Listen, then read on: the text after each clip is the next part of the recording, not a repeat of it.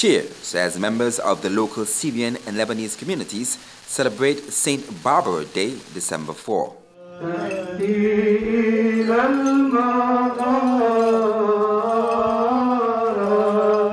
Elias Hadid is the Secretary General of Ma Elias Antiochian Orthodox Church and President of the Antigua Syrian Sports Club. He says it's the start of their holy season leading up to Christmas Day.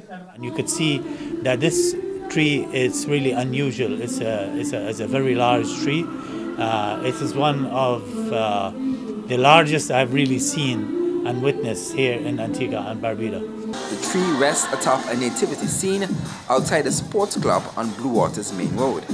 Hadid says Saturday's tree lighting is the first of what will be an annual event. We tend to hope that this will bring joy to the children and make them understand about Jesus Christ and about all the customs and all the holy things that we practice back home and here as well.